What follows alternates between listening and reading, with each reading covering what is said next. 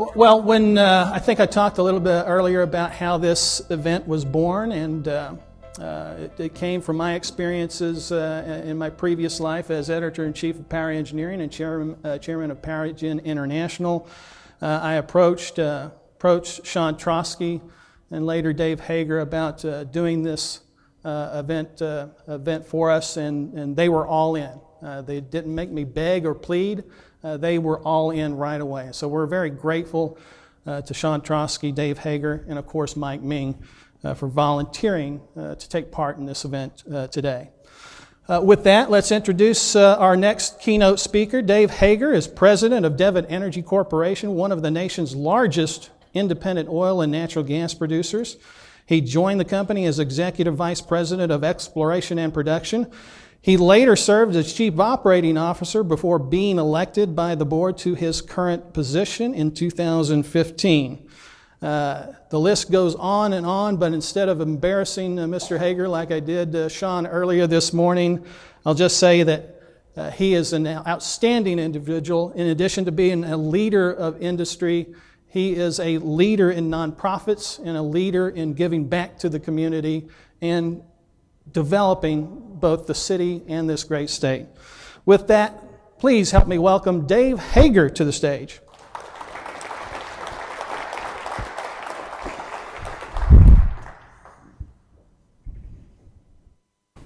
Thank you, Dave. Well, thank you, Russell. It's a pleasure to be with all of you this morning, and welcome to VAST and welcome to the Devon Tower, and I hope you are enjoying your morning very much here. I thought what I would do today, you know, you're getting a CEO talk here, so, oh God, this is scary. Keep going past that. There we go. You're going to get a CEO level talk here with a little bit of technology mixed in. And we kind of went back and forth on this presentation, frankly.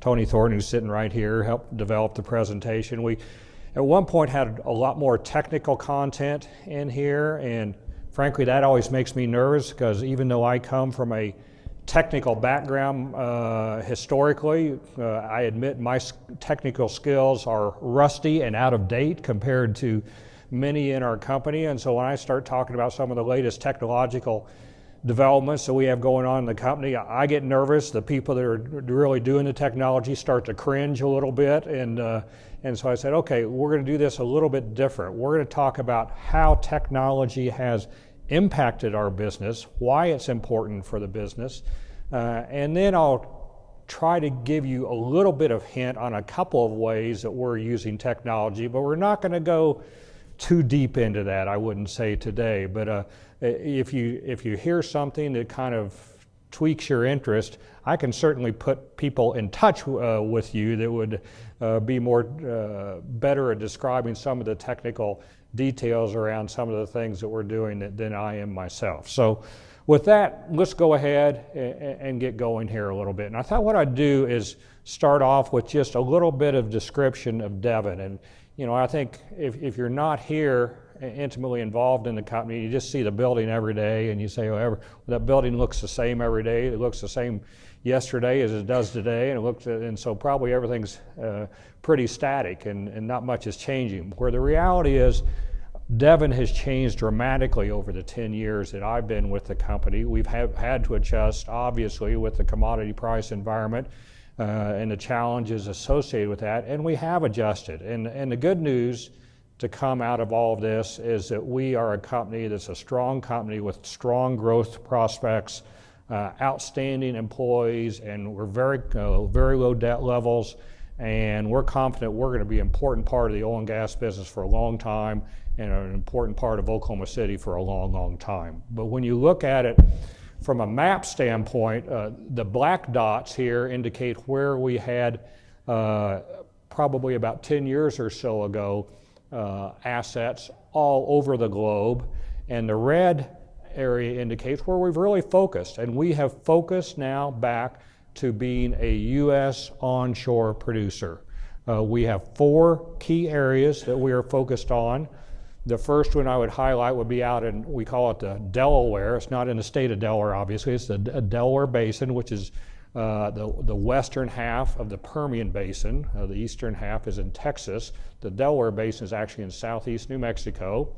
We also have assets down in the Eagle Ford in South Texas, the Stack assets just immediately northwest of us here in town, and then up in the Powder River Basin.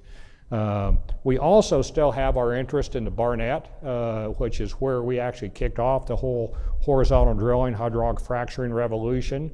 Devon was the first company to do that and kick that off. We still have that asset. We've actually had it up for sale here the past few months. We're working through that sales process as we speak. But I think it starts to get into something that's a little bit more interesting. But it gives you an idea for what's taking place. If I can describe the graphs a little bit, the bubble chart on the left side there, that is a chart of wells in our what we call the Delaware Basin, which is the key area where we have activity. And the x-axis there indicates the productivity from the wells, and then the y-axis is the rate of change of productivity of those wells. In other words, how much have we improved the productivity year over year?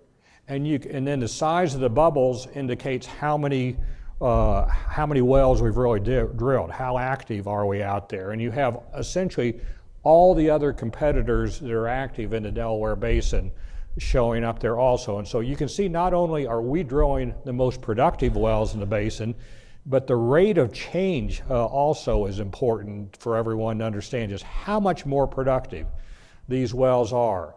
And then on the right side, the chart is really more of a cost side. And you can see there that, and it's hard to read, but in 1 year we've had a 65% improvement in completion efficiency and a 45% improvement in drilling costs in 1 year. Now that's in a particular formation called the Wolfcamp Formation, which is probably our most dramatic example that we're having. But how are we doing all this? It's technology. Technology is the key thing that's driving everything that we're doing in these businesses and is having a tangible impact on the results that we have. And that's really part of the overall story of this industry, is that when shale came around and the unconventional business came around in this industry, it was disruptive. It was good, but it was disruptive. And so we had to move from the deep water environment out to where we're drilling wells onshore. We had to figure out what are the best areas to drill the wells, what are the best zones in each of those areas, what spacing should we drill all these wells. And we went through a period of an industry where we drilled some good wells, we produced a lot, but we didn't make a lot of money, is what it boils down to. The economics were not that good. But what's happened here recently is with the use of technology and efficiency, we're now in a much healthier position where we are producing the best results we ever have and very economic results, and allow us to grow the company from a healthy standpoint. And this kind of gets at it a little bit more. And we built into our 2019 budget a $200 million improvement over 2018 in how efficiently we would drill the wells. That was built into our budget. What the slide on the left side says, if you look at 2019 and 2020, not only are we getting that $200 million improvement, we're getting another $400 million in improvement beyond that $200 million improvement that we had budgeted. And we're doing this, as the right side of the slide shows here, we're delivering the same amount of oil and gas production. So this isn't because we're cutting back on activity or anything else. We're doing the same activity, but we're doing it for $600 million cheaper on a total of about $4 billion. So the math of that, who's good at math? 15% or so in 1 year improvement. And that is largely being driven by how efficiently we're able to drill these wells because of the use of technology. And this is another slide that really is more specific to Devon, but on the left side of the slide in this bar chart here, This is a set of all the wells that are being drilled in the onshore U.S. by all producers. So this isn't some highlight slide that says we did one really good 10,000 barrel a day well and I want to tell you all about it or something like that. This is all the wells being drilled by all the U.S. producers, and the y-axis here is what we call the 90-day IP, which means how much oil and gas did you produce in the first 90 days out of the well, which is the best indicator we have really of how productive wells are going to be. And this is for all the companies. And you can see where Devon stacks up, right at the very top. So we are drilling some of the most productive wells by any company in the onshore United States. And then you say, okay, that's great. How long are you going to be able to do that? Well, what we're showing here on the right side here is we have a 15-year inventory, at least right now, of these type wells we can drill. So we're not just doing it now, but we're going to be here for a long time doing this. And this is why when I show these cost reductions coupled with the productivity that we're able to do and the inventory that we have, that's where I have a lot of confidence in the future. And the last thing I'll say on the Devon commercial side of it here, but I thought you guys would appreciate this, is our debt levels. There's a lot of information here, though. On the upper left here is a chart of when the maturity on our debt is. If you see, we don't have any maturity of any debt until 2025. And our overall debt levels are very low. We have, one ratio that's commonly used in the industry is net debt to cash flow, or net debt to EBITDAX, is described here. And ours is 1. And say, okay, what does that mean? That sounds very financial. My simple way of thinking about that is, everybody can sit here and calculate it in your personal life, is how much debt do you have compared to how much cash you bring in every year? So if you add up your mortgages and credit cards and auto loans and all this stuff, how much does that compare to the cash flow you bring in every year, that ratio? So everybody figuring out their own number, okay? And ours is 1 as a company. So we have, our debt is equal to our annual cash flow. So that's considered extremely healthy. And we have driven down the debt levels just since I become CEO from over $10 billion to around $2.6 billion overall, which is a significant reduction. And again, that's why we have a lot of confidence in the future here for a long, long time. So I'll get off the Devon commercial here, and I'm going to give you a little bit of I thought you'd appreciate that, but this is going probably a little bit more personal here, I would say, but this is give you a little perspective on, I feel in ways I've been blessed. I've been in this industry for 40 years, first as a technical professional, a working geophysicist, and I feel like I've been fortunate. I've been around what I think are some really unique things, and the theme that I'm trying to portray here is this has been a technology industry for a long time, and it continues to be a technology industry. I was fortunate back when I was a working level geophysicist to actually be involved in getting to design and interpret some of the first 3D seismic programs that were ever worked. And so 3D really kind of revolutionized the ability to image the subsurface, and now it's become standard. Almost all the plays you have a 3D. Back when I first started, we weren't even doing it on computers. We're doing paper records and all this stuff, and learned how to fold my sections and line up the correlations and all this weird stuff, which makes no sense to you guys. But then we got involved in 3D, and it really has, for conventional exploration and unconventional exploration, has helped reduce the risk of finding hydrocarbons significantly. Later on, I was fortunate I got to be involved in a lot of deep water work. And the deep water really, the onshore is pretty dead, frankly, at this time. So the future of the industry was perceived to be offshore and deep water, where you really can't have facilities that are fixed to the bottom of the ocean. They're too deep for that, so you have floating facilities everywhere. And now you have production in out to as much as 10,000 foot water depth. And I was fortunate I got to be involved in some of the first in the world type of things that were going on out in the deep water back in mid to late 90s or so, carrying on into the early 2000s. But then another revolution came along, And frankly wasn't at Devon when this revolution started, but Devon was the one company that kicked off this whole unconventional revolution. It was the first company in the Barnett Shale to drill a well that had been horizontally drilled, a horizontal well, and hydraulically fractured. You'd done both of those separately. There had been vertical wells have been hydraulically fractured. There have been horizontal wells have been drilled that hadn't been fracked, but nobody had combined those two technology. And Devon was the first company to combine it, first into Barnett and gas type formations. Then later the industry obviously has gotten extremely active in doing it in the oil plays as well, and that's really the focus of where we are today. And what has it done?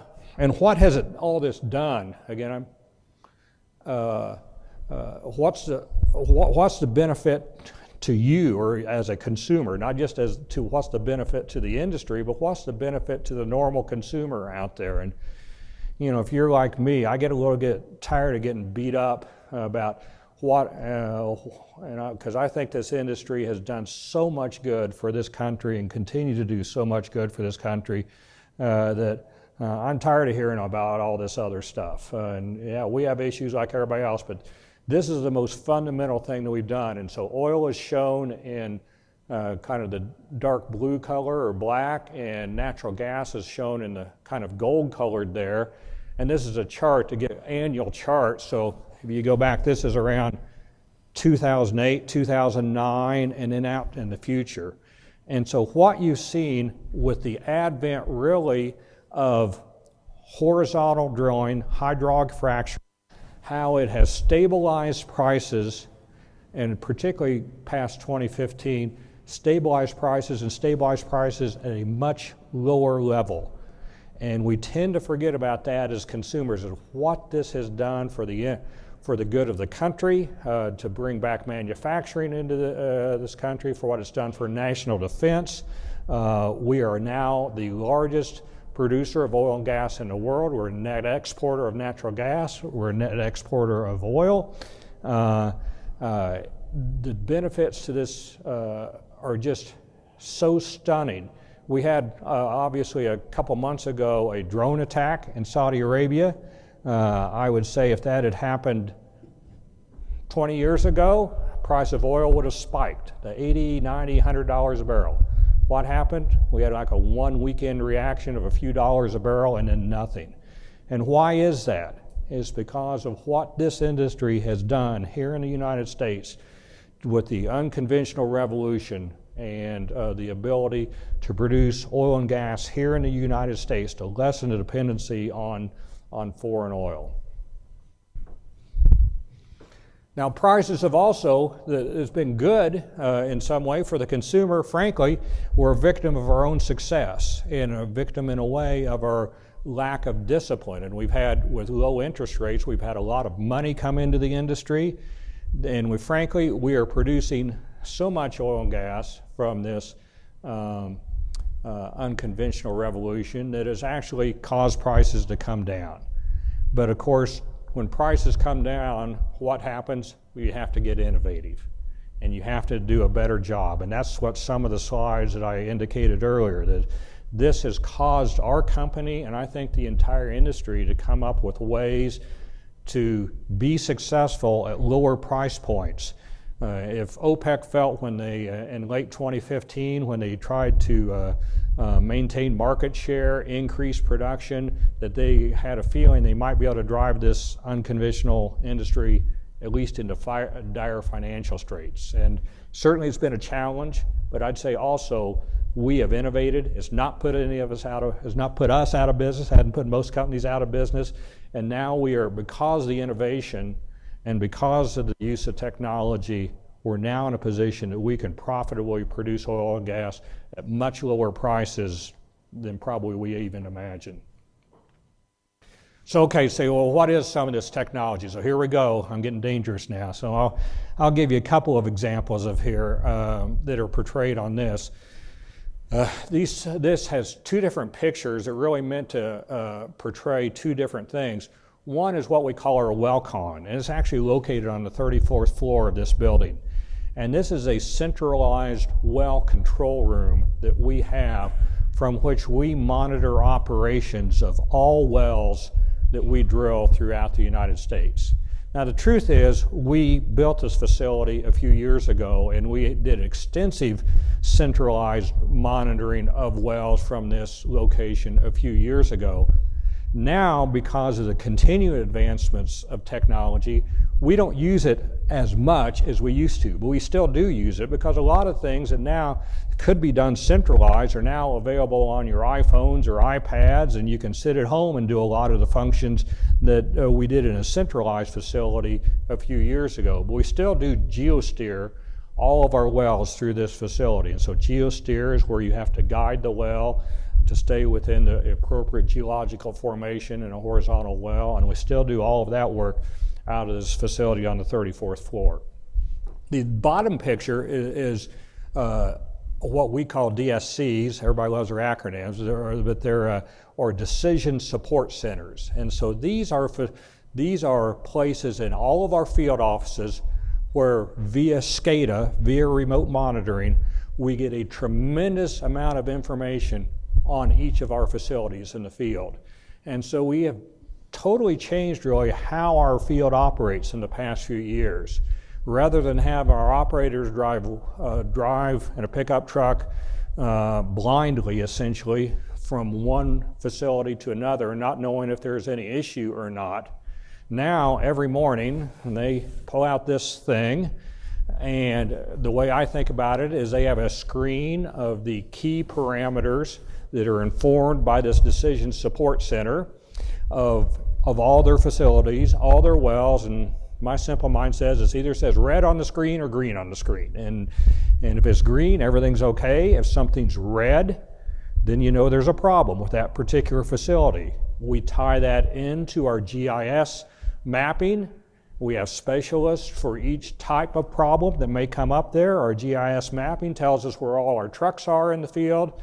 We know the capabilities of the people in those trucks, and we know who to send to that facility as quickly as we can to fix that particular problem. Bottom line, we have more uptime on our wells. Rather than driving blindly from well to well, or facility to facility to know whether we have a problem or not, it leads to increased uptime. We send the right person to the right facility in a much quicker time frame, and we get better results that way. This is an example of geosteering where we're, and it shows back in 2013 on top and 2017, I think it is, a well on the bottom. But the key thing is with our geosteering that we do, where we're actually steering where the well is and going, and you think about it, if this isn't technology, I don't know what it is. I mean, you get these high-tech companies get excited because they're going to send somebody through McDonald's that can understand what words they say in the drive-through. Okay, whoo, that's really exciting, isn't it? Okay, compare that to drilling a well 7,000 to 8,000 feet into subsurface, then going 10,000 feet laterally and keeping it within a 10-foot vertical interval 90+% of the time. Okay, that's a little better than that technology stuff those companies out in California like to talk about, in my mind. So I'm sorry, I'm getting a little carried away there. But this is, and the ability to geosteer has dramatically improved over the past few years, as evidenced the 2013 versus the 2017 results. We actually are doing some what we call cyber steering, where we actually have built computer algorithms that are anticipating things that are going on downhole, and so they know what may happen and are actually starting to steer the wells without actually someone sitting in the 34th floor and telling the rig, okay, how to when to slide, when to actually rotate, and where to guide the well. We tend to do it right now in our more simple wells, while the humans tend to concentrate on the more challenging wells, but this is an advancement that's taking place we think is going to be even bigger in the future. Another thing we're doing is what we're calling our Field of the Future project, and we're piloting this up in the Powder River Basin of Wyoming, and we're doing that for a reason, because the weather can be a little bit tougher up there, and these are very remote locations. And so driving from facility to facility is problematic, even if we have some of the SCADA equipment I described before. So we're using cameras a lot more up there. We're actually using infrared cameras in some case to monitor tank levels rather than having the old gauges that you just put a stick in or whatever to monitor it. We're actually doing that in some cases through infrared cameras. The cameras allow us also to detect leaks quicker if we have very minor leaks associated with it. And again, it's all tied into our mapping system and everything. Great success. I think last weekend, snowstorm up there, they were telling me they had up to 5-foot snow drifts up in the Powder River Basin. And so you have cameras combined with our SCADA, and you can see why we have much better uptime on our wells than we had in the past. This is a very simple sports analogy here, talking about predictive analytics. I think everybody knows what predictive analytics is all about. It's using data to predict what may happen. And this is the guys up to bat there, and you've used historical data to figure out what percent of the time he hits the ball, which direction, and so all the players on the infield and the outfield then know where to position to have the most likely ability to not let him get a hit, but get an out of it. So that's exactly what we're doing in a lot of aspects of our business now. We're starting to use it in some degree to predict ESP failures, electrical submersible pump failures. Other equipment on rigs, we're predicting more when we may have problems associated with that. So rather than sit there and wait for something to happen and something to fail, we're actually using data in many cases to predict when something may fail so that we can take preventive maintenance on things beforehand. We're also using this type thing to do a lot of the more rudimentary work involved in our technical professionals' day. There's a lot of work that is really more, I'd say, mechanical in nature. In other words, there's not a lot of high tech involved, interpretation, but just gathering of data, sifting through data, making sure data is good. We have built internal algorithms to do that, so that they can concentrate a lot of their day on the more high-end level information that is truly value adding. I'm not getting too specific on this. There's if you want to talk, we have a tool called Sifter. It sifts through a lot of data. There's other people in the room or in our company who can describe that a lot better than I can. But it's really important to a lot of our people working subsurface data to allow them to do a better job. Last thing I want to mention here is what we call ESG, and that's it stands for Environmental, Social, and Governance. And despite my kind of smart aleck comments here about California and whatever, we recognize that our industry, even though it's valuable, we have to hold ourselves to a high standard when it comes to how we operate and to be responsible and to do so in the most environmentally friendly way. And we take it quite seriously at Devon. We have a number of initiatives going on in order to really focus and make sure that we are operating in a way that is appropriate and is appreciated by the industry in general. I show on the right side here some of the various rating agencies there are for how we fall out on our ESG performance. And the bottom line is we are well above average on all of them. We actually just got one in a couple weeks ago from, I'm not sure where I see it here, it's a company called Just Capital. I may be shown here right at the bottom. Out of 32 companies in our industry, we came in third out of 32 in our industry. And what's more importantly, I think, is people tend to think of us as an industry that doesn't perform so well in the metrics. According to Just Capital, we came in the top 20% of all companies, all industries in our environmental performance. So we're proud of that. We have voluntary emissions reduction targets, methane emission reduction intensity targets that are tied to my compensation. How much I get paid is tied into the environmental targets as well as the other executives. And we think it's fundamentally important for our industry and for our company to take this extremely seriously, this whole area, and we're doing it. So I hope you can see and get an idea through all this we're a company, and I think our industry, we're problem solvers. I mean, that's the way we come to work every day. We don't come to work and just say, we don't sell things so much. It's more of a commodity. That's not the way we think so much. We come to work, we see issues, and every day our staff here, both in this building and in the field, we're solving problems.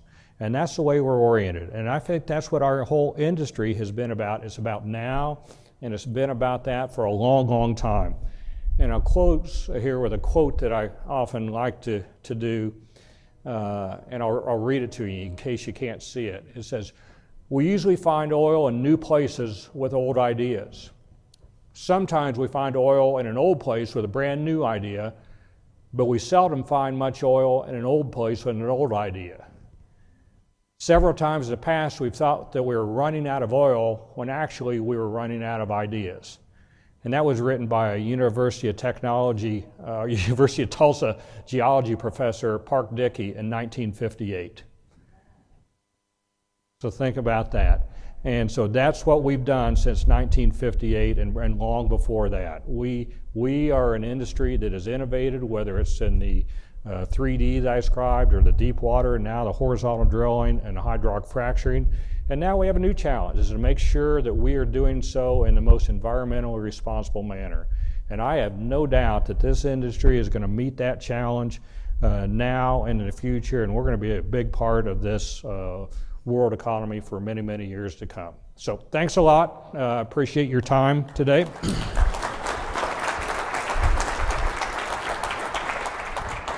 Thank you, Dave. Appreciate it. I probably went way too long, so I don't know if you want any questions or not. That was perfect. That was perfect. Well, thank you, Dave, for that very comprehensive presentation. You've just heard from two of the biggest decision makers in the energy industry, Dave Hager and Sean Trotsky. Hope you've gotten a lot out of it. I certainly have. We're going to take another break. We'll reconvene back here at 11 o'clock. I want to remind everyone we have several booths across the hallway. During the break, we'd love to invite you to join our sponsors who are across the hallway today. But again, we'll reconvene at 11 a.m. for our oil and gas panel, and look forward to seeing you then. Thank you.